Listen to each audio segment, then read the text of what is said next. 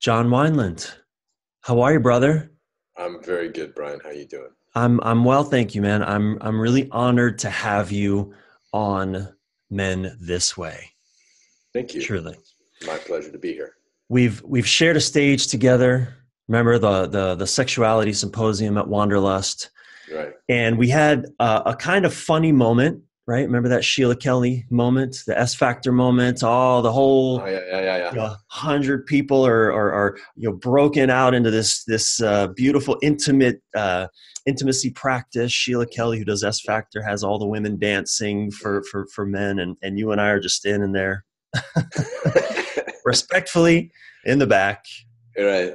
Just holding thoughtfully, space. just holding space. Yeah, yeah, You know, yeah. other than that, you and I haven't really been able to connect. Our Mm, we've kind of orbited in some ways. mm. Uh, I think I got locked out once from one of your men's workshops because I showed up a couple minutes late. Respect, man, respect. I Yeah, get it. yeah, yeah. Um, but nonetheless, John, your name, your image, your work has been has in the world of masculine and feminine study, sexual polarity practice, and men's embodiment. Your name is going on legendary status, I dare say. Thank you. Yeah, That's good to know. you Thanks, loom man. large in the space in a really powerful way, and that's why I wanted to have you on the program. It's very kind of you to say. I've worked for a long time at it. Yeah, yeah, Practice, practice, practice. yeah, Yeah. yeah. No such thing as an overnight success. There's only 20 and 30-year overnight successes. Right, right, right. Yeah, I subscribe to the. I'm sure you've read Outliers. The 10,000 hour rule. yes, Malcolm Yeah. Gladwell. Yep. Man, if I look at all the people that I really dig in the world, that I really respect, they've they've kind of followed that path. Yeah, They've put the time in, yeah, yeah, and I might be maybe halfway there, but yeah. it's definitely. I think there's some. I wrote an article called "Fuck Hacking, Go Deep" because I Mm-hmm. I kind of think like that Yes. idea has been lost a little bit, like Mm-hmm. but I know it. Yep. I yeah. actually have a video that I haven't put out that's all about, put down your bulletproof coffee already. Stop fucking trying to Right. hack your life Right. and just Right. fully be present in it. Live it. Right. Right. Be with what's happening. Yeah. But John, I can't imagine that as a kid, this is what you dreamed of being. It's so funny, right? I mean, like, did you think that 20, 30, 40 years ago, like, hey, I'm going to be leading workshops where people are going to be doing, sexual intimacy practice and Yeah. rolling around on the floor and Right. crying. And I Right. mean, no, Yeah. I No. had no What idea. did you want to be as a kid? A baseball player. Baseball player. Who'd you want to play Yeah. for? Dodgers. The I grew up in Dodgers. LA. I Okay. grew up in Okay. LA. I grew up like a Vin Scully, Okay. Yeah. the big blue wrecking crew kind of thing. And It's a yeah, I was a classic Dodgers baseball fan. fan. Yep. Yeah. Still am. Still am. Okay. I Yeah. respect that. Did you play Yeah. in high school? Yeah. I played in high school. I also played basketball. Okay. I actually played with a guy named Greg Maddox, who's pretty well known. He was a year behind me. Now he's in the Hall of Fame and I'm doing what I do. So it just goes to show you Yeah. the best laid plans of teenagers. Well, tell us about a significant event or experience then in your early life that really played a fundamental role in shaping your journey as a man. Hmm. Okay. Well, the one that really looms large and that I still, have to work with occasionally Hmm. is my stepfather my dad split when I was young. Mm-hmm. And so I had a How stepfather, old were you? 18 months. 18 Yeah. months. Wow. Okay. Yeah. So I come from that kind of thing, Yeah. my mom and dad were hippies. My dad kind of did his thing. Mm. So I grew up with all women pretty much, Yeah. except I had a stepfather Yep. who was with me from the time I was like 4 till 10. And at 10, Mm. he was murdered. When I was 10, he was murdered. Mm. And it was one of those experiences where I was playing football out in the street with my friends, Mm. happy as can be. I walked in the living room and then there was just like, everybody was crying. Mm-hmm. And I remember, that I've gone back and looked at that moment from a God's eye view. Yeah. Right. And that's definitely one of the moments that shaped my life. Right. And it's funny, I look now and I think, I'm a guy who grew up with virtually no masculine leadership. Yeah. Both my grandfathers died. Yeah. Richard died. And so what do I teach? You know what I mean? Like, I'm writing a book on masculine leadership. Yeah. So it just goes to show you how your biggest wounds become your gifts. And, Yeah. my I mean, experience. I see this in a lot of men in our space. I too, when I was 4, my dad left, and my stepfather didn't even arrive till many years later. And he came, good heart, but very wounded in the execution of his presence, let's say. Mm-hmm. And I grew up with women, strong women as well. 3 sisters, basically 2 moms that really held things together. And so I was very disoriented around being a man. Mm-hmm. And so I see that, in our work, there's your mess is your message. Mm-hmm. Mm-hmm. And so I didn't know that about you, man. I really appreciate hearing that background, and can so understand. I know for me, and even why I'm doing this podcast, and why I'm having men like you on this podcast, is because I'm soaking it all up. Mm-hmm. I wonder how what role have then mentors played in your experience, male mentors specifically, mentors, friendships with men. How has that then enriched your life, given that you grew up without that significantly? Yeah, well, huge. In fact, I can say unequivocally, I would not be here if it wasn't for the men in my life. Like, I'm actually surrounded by, in my opinion, the greatest men on the planet. Mm. The best teachers. I got sober when I was 29, and I fell into men's groups. Mm-hmm. Like, there was a men's meeting here in Santa Monica on the promenade every day at noon. Wow. And guys from 18 to 70, with 1 day of sobriety to 40 years of sobriety. Mm. And I lived at that meeting for the first 10 years of my sobriety. Mm. And those guys are the guys that taught me how to be a dad, taught me how to start a business, taught me how to chase a dream. And I still, 20 years later, I still see those guys every Thursday night. So that was I have history with them. Yeah. That was a group of men that were meeting. That the core thing that brought you all together was addiction or recovery. Yeah, sobriety. Yeah, we're all sober. Yeah, we were all sober. So yeah, we all came together and met on this restaurant and had lunch together every day, almost every day. Yeah. For 10 years or so. And yeah. Those guys are still, when my daughter died a few months back, those were the guys that were at my side. Yeah. One of my, my sponsor, one of my dearest friends came down the night that I found out that she was going to have to be taken off life support. Yeah. Took me to a Korean spa and to dinner, like kind of like just held me. Right. So those guys, and since then, other men in my men's group, my David, who's a teacher of mine, and I've just had great men. Really blessed there. Yeah. I love how you language that. It held me. It's not something that, this podcast is for men. I know a lot of women will be listening, but this podcast is for men. And that's not something that we talk about. Well, I want to say needing, but we don't even talk about it. The need to be held by other men, particularly when we're fucking going through it. Yeah, for sure. Yeah. I was kind of blessed with, cursed and blessed with a situation where I needed help. I was, maybe a year sober, so I still had my head way up my ass. And I come from a long line of hard drinking Irish, Scottish alcoholics, right? and I had my head up my ass, and then I had this daughter who was born, this really beautiful, wonderful girl that was born, who was born sick. And I knew that I could not take care of her on my own. So I was, it's almost like God forced me to be able to reach out and to depend on other men and rely on other men. And Yeah.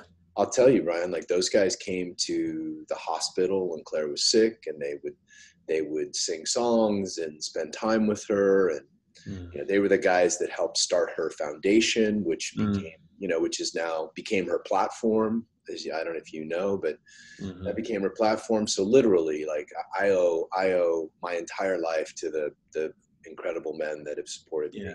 Yeah. You've mentioned, you've talked about your daughter dying, acknowledging that. And I mean, how could you not? I know it's fresh. And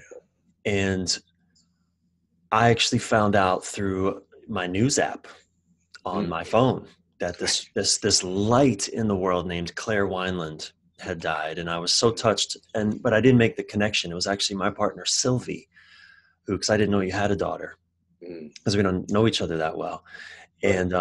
And when I found out and I made the connection, I was just gutted. I mean, it was sad to begin with, but then when that connection was made, and I knowing the work that you do, and I know you and your family are still grieving. I'd like to just ask you really one question about that experience, because I believe that death is something that men must reconcile with if we're going to live fully. What is this difficult experiencing teaching you that you could share with us now?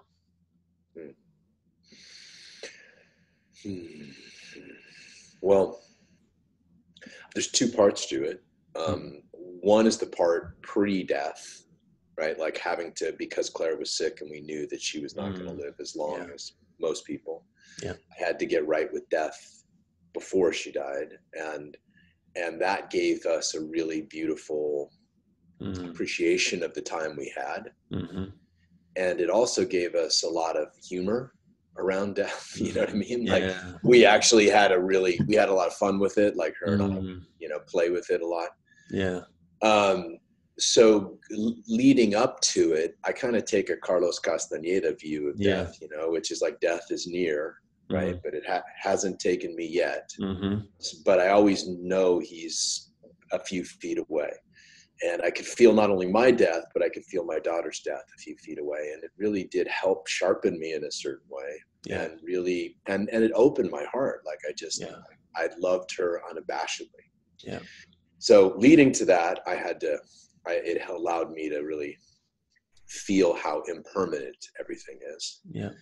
And then once she died, it wasn't necessarily expected. We were hoping she would have a new set of lungs and have a new, like a few more years with these new set of lungs. So it wasn't expected. I had to really go into the depths of pain like I've never had to before. You know what I mean? And I've experienced death before. And so it was a big practice in staying open. I tried to write a lot about it. I tried to just be supported. As luck would have it, or fate would have it, you know, my partner of 7 years and I broke up literally a week before Claire died. And so I was going through the two biggest feminine presences in my life at that time. And I felt so lost. Like I was lost, man. And I leaned on the men. I mean, I was on the phone 3 or 4 times a day with my brothers, guys in my men's group, you know, my teachers. And I just relaxed into it and felt the pain. So I guess post-death, it's really about relaxing into it. And pre-death, for me, it was about appreciating the time we had.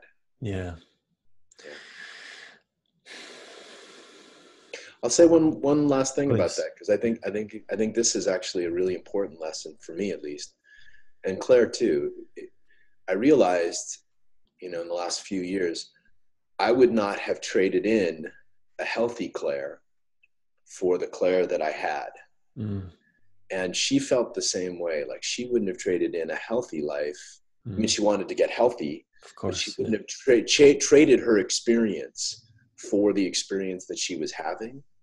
And I think that really is part of what made her message so special. And also for me, feels like a really deep lesson for me to be grateful with what you have, as painful as it is. Yeah. Yeah. When I learned of her death, and I went into research, who is this woman? And I saw just the way that she showed up. I mean, a light in the world. I was so touched and so moved by, and this was even before I made the connection with you. So, how do you, relaxing into the pain, relaxing into the experience? I think, both you and I work with couples, and I know that's a common challenge that us men have, is just that, relaxing into what is present, what is here, rather than bypassing it, rationalizing it away. I mean, I've so many men I've heard from stories who've had deaths early in their life. Like, I remember one man telling me, mom died when he was like 8 years old, and dad's approach was just get over it.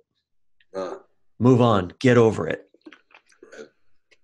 Right? Yeah. Suck it up, get over it. And I can even, a couple months ago, well, maybe a year ago, my dad and I, we've been healing our relationship. And I got a phone call from him maybe a year ago, and it didn't, it went like it always went, which wasn't well. And I was sad, but I was driving, and my partner told me, she said, Bryan, it's okay if you want to pull over the car and just be sad. And I was, no, I don't want to pull over the car. We got somewhere to go. Fuck this shit. I got shit to do. Yeah. But she was so right in the sense of, where am I going? Other than just avoiding what's present. Why does that matter, John? Why does it matter for men to learn this practice? Yeah, that's a great question, Bryan. Because it's the deepest play of the moment, right? I mean, I think most guys that I know, like you said, kind of float along the surface of their lives, like chasing achievement, chasing comfort, chasing validation. Yeah. And the truth of the matter is that there's a possibility for depth in every moment. And if you're feeling sad about your daughter, about your father, about whatever, and you bypass that, you miss that opportunity to go deep, you're literally missing an opportunity to train your nervous system to hold more. And the byproduct of holding more is that more will be sent to you. The more capable your nervous system is at being with your own emotional, energetic body, the more, I believe, the universe just the more magnetic you get. Yeah. Let's put it that way. The more magnetic you get. So magnetism is one great reason why that's important, to feel as deeply as you can. Depth and integrity. I mean, to me, it's about integrity. If I'm sad and I'm avoiding the sadness, I'm out of it in personal integrity, and the world will feel it. Yeah. Isn't that interesting? Because it's sort of the masculine code is integrity, your word, being in congruence with your word. And yet when it comes to emotional integrity, we generally tend to throw emotions out as having anything to do with integrity. It's the complete opposite in my book. A man and women can feel this in us, right? Like if I'm avoiding anger, if I'm angry and everybody knows it, but I'm denying it. I'm not angry. I'm going to be felt as a man of low integrity, and they won't necessarily know why. They'll just feel like I'm not trustable. That's right. It'll come out as, I don't really trust you, or I don't feel safe around you. Exactly. And yet we as men will then, in bewilderment, what are you talking about? I'm so trustworthy. I keep my word. I'm so safe. I do what I say I'm going to do. Yeah, I mean, I like the definition of integrity as there's structural integrity, meaning Uh-huh. my posture, standing. I mean, you've done this work, Yeah. right? Yeah. Are you grounded? Like, there's a structural integrity. Yeah. But the emotional integrity is, are you feeling and in relationship with the truth of your emotional body? Yeah. Yeah. Yeah. Integrity. Hear that, men listening? Integrity is not just about the words coming out of your mouth. It is integrity in how you're holding your body. I noticed, John, I've been with my partner for a little over 3 years now, and she, like every woman, has been the best teacher I've ever had. But this one is like, this is my PhD plus level course. And Right. one of the things that I've really gotten present to is when I'm upset, when we're in an argument, I will cross my arms and turn my body away from her. Mm-hmm. Mm-hmm. And I'm trying to hold it together, speak rationally, sort of not get upset and angry. But clearly my body is telling her, right. well, it's a lot of things, really. Yeah. So that's been something I really want the men listening to get that point, that how we hold our body, what's happening. I think this is one of my teachers, Steve James. You know Steve James? I don't know Steve. Oh, yeah, I know Steve. Oh, yeah, I know Steve. Yeah, sure. So I interviewed him, Guru Viking. and Guru Viking. I love that. Sure. Love that man. I've studied with him, and I love the way he defined intimacy as seeing what is there to be seen and feeling what is there to be felt. Right. And I can imagine in your, I think grieving is something we men must learn beyond just when something huge happens. What would you say about that? The role of grieving in our lives? Well, unless you've grown up with the most, conscious parents on the planet, and even so, they probably still fucked you up. Yeah. I mean, you've got grief, and I think men don't feel the value of grief. Yeah. We assume, men are always looking for the value proposition. Like, how's this going to make me more money, get me laid, get me what I want, get me, you know what I mean? And grief traditionally doesn't have a great value proposition. Yeah, it's all bad. It's all bad. And yet the most impact I've had on people in my life have been when I've been openly in integrity with my grief, and when I've written that way, when I've taught that way, when I've been with my partners that way, when when I've given talks that way, it has the deepest impact. And so grief actually is a gift.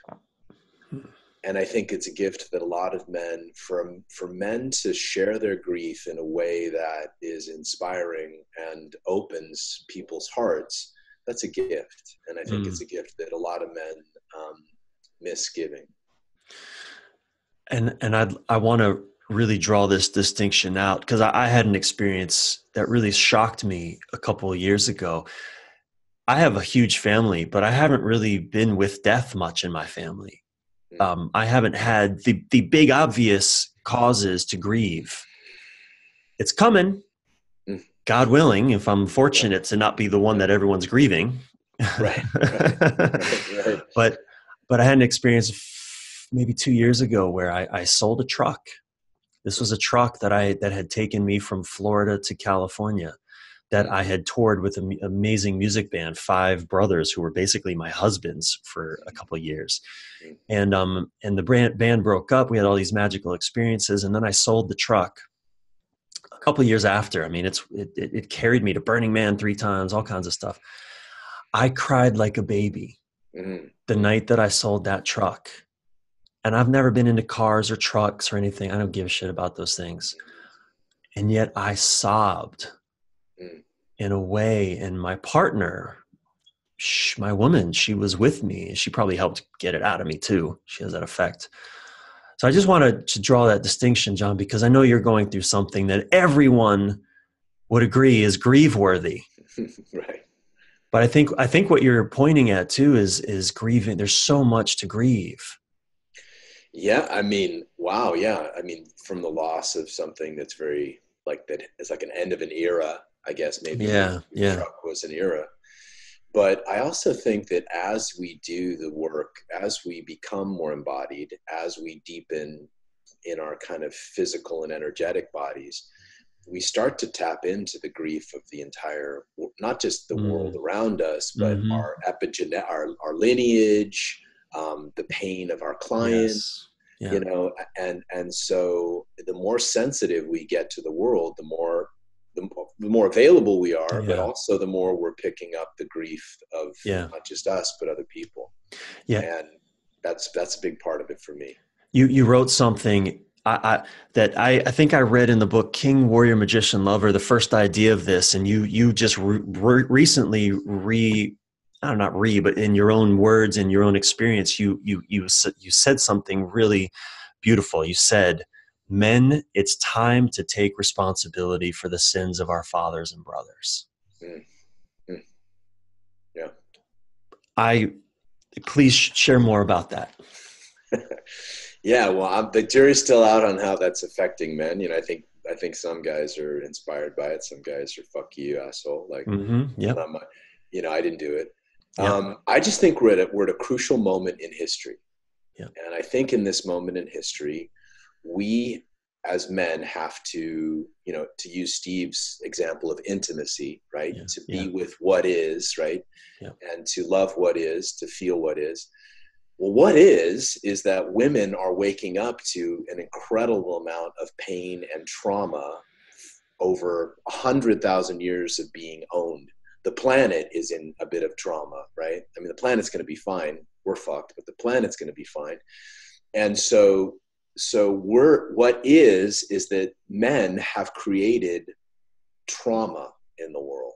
Mm-hmm. And it's irresponsible and a little immature, I think, quite frankly, for us to step into a relationship or to step into a role on the planet as a teacher, or to, to just acknowledge being an agent for social change without understanding that we actually have to take on what other men have done, where other men have led us. Yeah. And I'm a big, I write a lot about masculine leadership, and I think one of the first things you have to do is to acknowledge what you're stepping into. And what we're stepping into is a kind of a shit show, of a man-made shit show. And so the first step in healing is to acknowledge that us and our lineage, and maybe in some instances us personally, have helped cause that. Yeah, I've seen that in my own intimate relationship. My partner comes with trauma. She comes with a past. Totally. Trauma caused by the ignorance of other men. And I have attempted early in the relationship, especially, to say, "Hey, this isn't mine to deal with." Which, John, you know how that goes. Yeah, sure. Yeah, I can imagine. Not well. And in fact, our relationship has succeeded and even thrived really contingent upon my growth in taking responsibility, not blame. I think that's very different. Not blame, but responsibility for helping to heal the trauma that I didn't do, at least not to her. I probably did in other ways to other women. Absolutely. To me, I think that men going into relationships, and again, this idea of what masculine leadership is to me, right? I mean, this is just my definition. Yeah. It really starts with what you just spoke about, which is to have the awareness and the wisdom to acknowledge the woman you love has this going on. Yeah. My value is to support her, lead her, be with her, encourage her, love her as she is. Yeah. Not to just want to extract the juicy, sexy, playful parts of her and then send her to therapy for everything else. But you know what I mean? Like, go deal with this baby. I just don't, I just think that's lazy and it's not effective. Yeah. And I think almost every man stepping into an intimate relationship is going to be stepping into a situation like this. Yeah. And I would just prefer they step in aware. Yeah. And somewhat inspired to be to really serve. In fact, what I've found through, again, direct experience is the more I'm willing to take responsibility, again, not blame, but responsibility, and being with my partner in the growth and the healing. And she's doing her work. She's doing, as I'm doing my own trauma healing work as well. Yeah. That actually the sexy, juicy, that vixen that just lights up my world and fucks me every way I want to be fucked. She shows up. Yeah. She shows up and there's more of her. There's more of her available. Yeah. I had an experience with a woman that I'm dating where, early on it became clear that she had stuff with her father, right? And it was like a block in our intimacy. And I was like, okay, well, I could either like shut down and avoid it, or blame her or tell her to go take care of it, or I could use some of my skills, right? So we did this, like right in the middle of it, we kind of did this deep shadow work practice. And I held her through this whole process where she went back into high school and met her 16-year-old self and was sobbing and crying and went through this whole thing and came out the other end of it just like open and in some way having, all I did was hold space and lead a little bit. And she met herself there. And that's my value to her. You know what I mean? Like that's me taking her someplace that she could not have taken herself in that moment. Yeah. And I think that that's the opportunity that I would like to teach men is available, right? You don't have to be a teacher of this. You just have to have some understanding of what they're dealing with and really hold space. Give her a pillow and say, like beat on the pillow, baby. I'm right here. I fucking love you when you beat on the pillow. Yeah. I mean, just doing that. And so I think there's and the intimacy, like you said, the intimacy that comes from being witnessed in that experience is beautiful for a feminine being.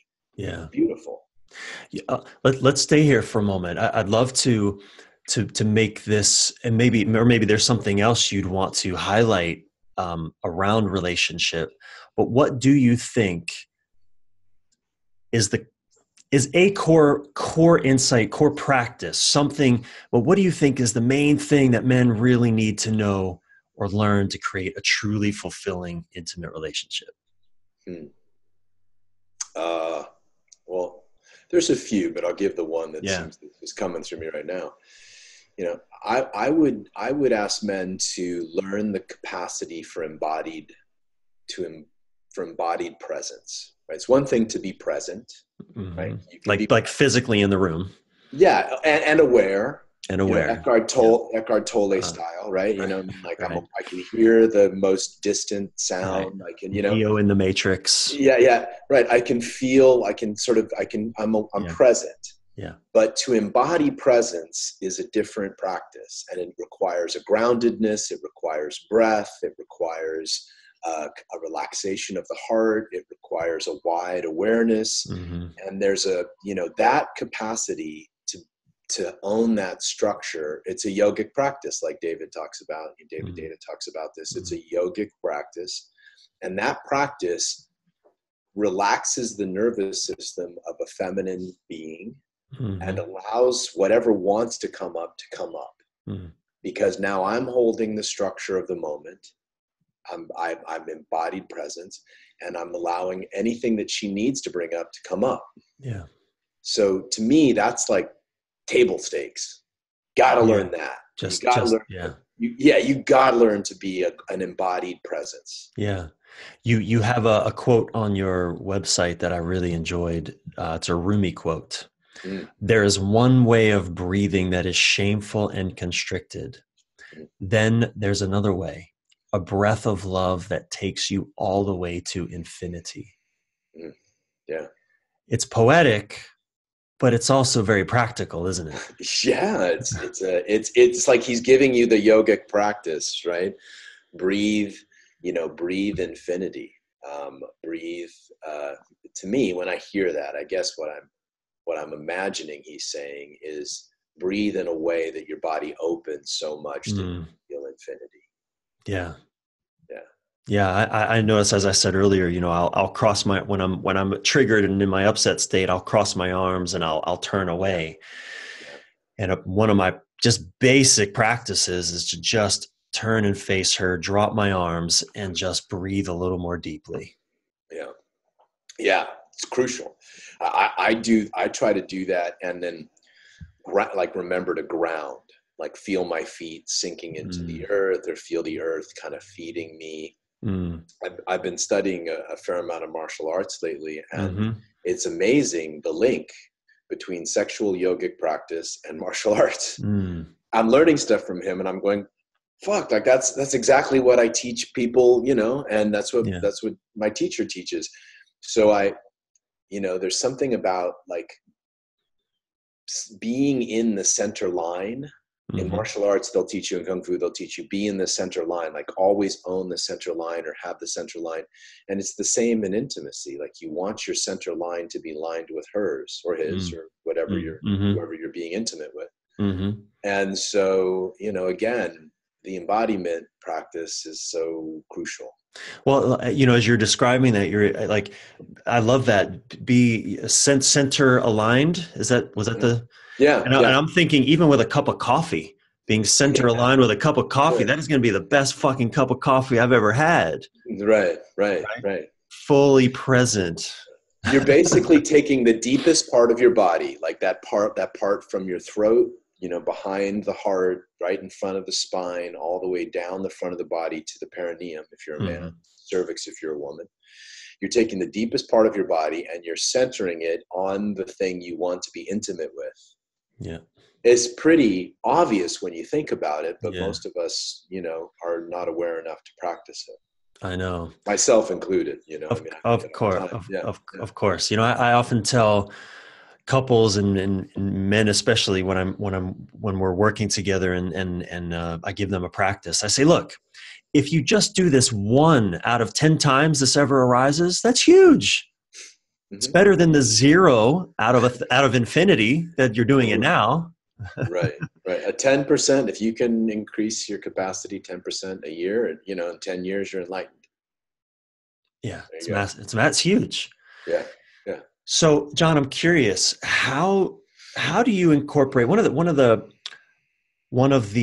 dilemmas or the questions that I love to approach in these conversations is how do you know what to do? How do you know, and I frame it, how do you know what to say yes to versus no to, professionally, whether to stay in a relationship, whether to like how you do a lot of work with the felt sense, what comes up in your body, all of that.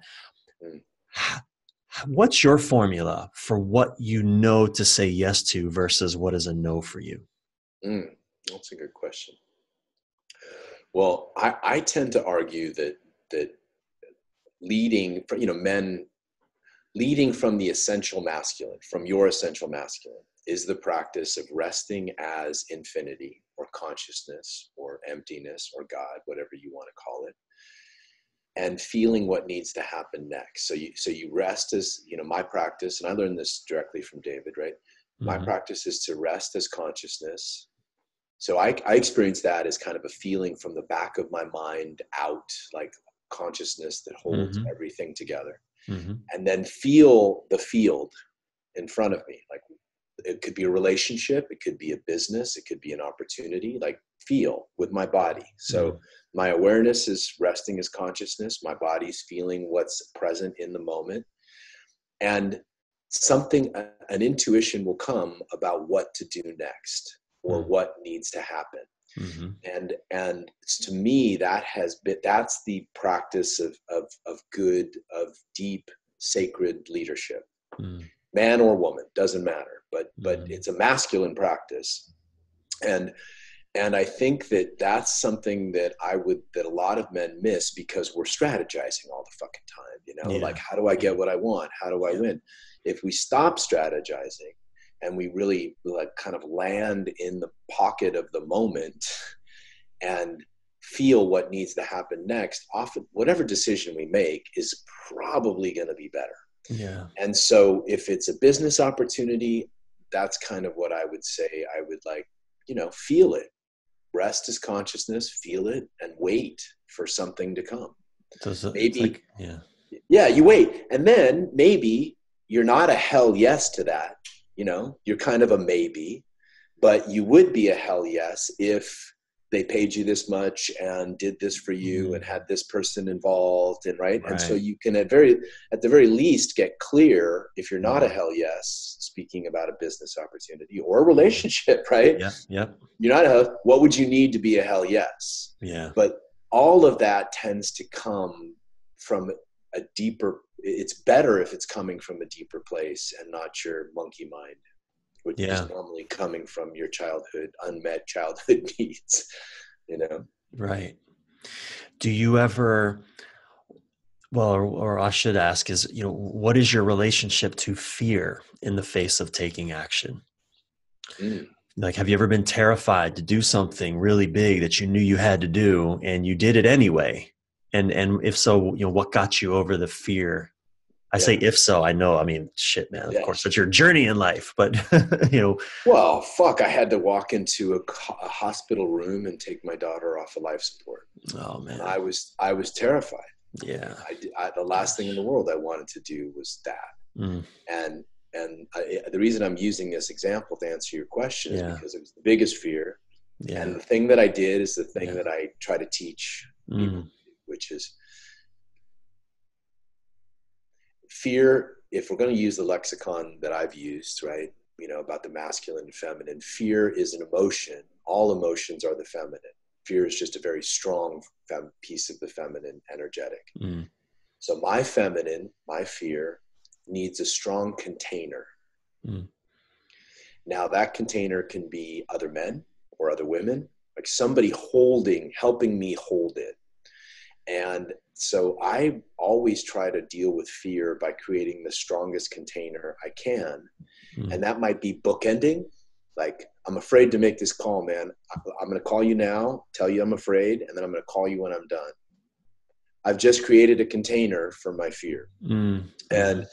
And so rather than try to get over fear or pretend it's not there, or stall with it, I try to teach men, because a lot of men have this discipline, like a lot of lack of discipline is really fear unprocessed.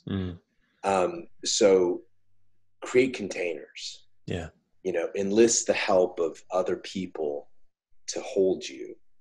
And it's much more enjoyable, and it's just much more fun and healthy. To walk through fear with other people. Man, I don't even have the words, just such deep reverence and respect and appreciation for your experience. And life has been sharpening you to do this work, man, ever more and more. What a fucking curse. And also I know it's the most amazing blessing. Yeah. Thank you, Bryan. Thank you. One last question, and then we'll go to our 5 key takeaways finale. Okay. What is the biggest challenge that you think men are facing today? And what wisdom could you offer in the face of it? The biggest challenge, I think, is how easy it is to numb. It's just so easy to numb on social media, video games, drugs, food, sex. It's just, numbness is just like there for our consumption at every turn. And the biggest challenge I think men are facing is to eschew numbness and deepen. And so whatever that means, if it's deepen into a practice, deepen into a marriage, deepen into grief, deepen into sex, like what needs to get deeper in your life, that usually requires a lack of numbness, like an awareness and an attunement. And it usually requires, no distraction. Yeah, you can't go deep while you're checking your Instagram. Profound. I mean, I guess you can, but it's a fucking practice, deep into what? Yeah, exactly. Deep into what is the question? Exactly. Yeah. That's profound, man. Thank you. Profound. Thank you. So, John, let's move on to the 5 key takeaways finale, which is a name of this final round, which I still don't like. I don't like the name. That might be the ongoing running joke of this whole podcast is I have this name for the finale that I don't like. And so if you can come up with something better, man, I'm open to it. Yeah, sure. But the point of it is I want to give men, I mean, look, you just dropped some incredible wisdom and insight and I encourage all men to go back and listen to this again because you're going to hear it. You're going to hear things you didn't hear the first time. I mean, that's what I love about these conversations and is that you can just stretch them out and there's so much more to discover. But this final round, I want men to, as soon as they stop listening to this podcast, that they have something to work with, key insights and practices, tools, resources to actually go and search, look out and work with. So there's 5. Let's dive in. Number 1, key insight. And you've already offered a lot, but let's summarize it. What's the one key insight that you would offer listeners that you believe can make a meaningful impact on their lives because it has in yours? Make death an ally. Know that death is coming and plan accordingly, including right now, this act. Yeah. Make every act as if it's your last. I'm hosting a retreat in Ireland upcoming, and on the website it's just a landing page, and at the bottom I my last frame on the page is remember you're going to die in big bold letters. And it's even for me, it's like, is this really good marketing? Reminding people that they're going to fucking die. Yeah. I don't know. And yet, John, thank you. I mean, from someone who is intimate with death in ways that I still don't even access yet because of, I haven't had these kinds of experiences that you're having. Thank you for that. You're welcome. Key mentor. Name another man that you've been inspired by, living or dead, that you would recommend the men listening to learn more about. Yeah, well, I would have to acknowledge David Deida. He's been my teacher for 10 years, and spent thousands of hours with him, and continue to go back and assist and do everything I can with him because I would not be doing what I'm doing without David's influence. Groundbreaking work in this area. Yeah. Likewise. What was the starting point for you? For me, it was when I received the book. Someone gave me the book, The Way of the Superior Man, right when I was out of a terrible relationship breakup. What was it for you? Yeah. Well, I had a similar thing. Somebody gave me the book, but I couldn't even read it. I was that So it wasn't really the book. What does that mean? I went to my first workshop to actually experience this stuff through my body. Yeah. In 2008 was my first workshop with David. So so that was my big experience. If you get a chance, if any of your listeners get a chance to go do work with David, not teaching a lot, and who knows how long he's going to teach, go pony up and go do it. Yep. Beautiful. Thank you. Key resource. Your most impactful, inspiring book, movie, or podcast of the last year? I have really dove into the Carlos Castaneda works. Yeah, I love his books. Yeah, Journey to Ixtlan, I think is one that talks a lot about meticulousness and warriorhood in a way that's really accessible. So I would send men there. Great. And all David's books too, but Carlos is somebody Carlos Castaneda. Yeah, Tales of Power, his work that really changed me in many ways. So for your listeners, I will put all of this in the show notes in case you missed this, you're driving or something, you can't write it down. It'll be in the show notes at Bryan Reeves. It's Bryan with a Y, Reeves.com/podcast. under John Wineland's episode. Number 4, key investment. In the last year, what's the best thing you spent money on under $10,000? Under 10,000.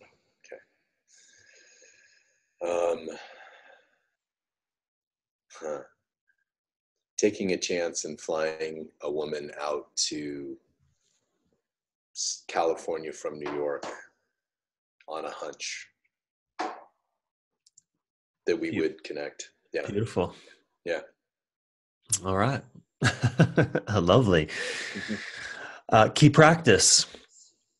This is the 5th key takeaway. Key practice. You are a man all about practice, John. Please offer one consistent practice, spiritual, creative, personal, or relational, that has served you well and that you challenge the men listening to take on for the next 7 days. Okay. Horse stance. Horse stance, which is, legs kind of open. I mean, you can look up what horse stance is. Sitting in horse stance, connecting to the magnetism of the earth, putting your hands out in front of you, and literally feeling your heart in your hands. This is a practice that was given to me by a martial arts instructor. And it both grounds you to the earth and literally expands your heart energy out all the way from your chest to your hands. It's a beautiful practice and very simple. 5 minutes, 10 minutes, whatever you can do. Okay, beautiful. 5 or 10 minutes. Excellent. John, where can our listeners learn more about you? JohnWineland.com. I've got all kinds of stuff up there, programs and podcasts and stuff like that. So wine like you drink, land like you live on.com. Very Rumi-esque. Rumi talked a lot about getting drunk on love, drinking the wine. There you go. Wineland. I love it. John, it's been, man, such an honor and a pleasure. Thank you so much for saying yes to this. I've really enjoyed speaking with you, and yeah, man, thank you. It's my pleasure, Bryan. It's good to spend some time with you, man. Likewise.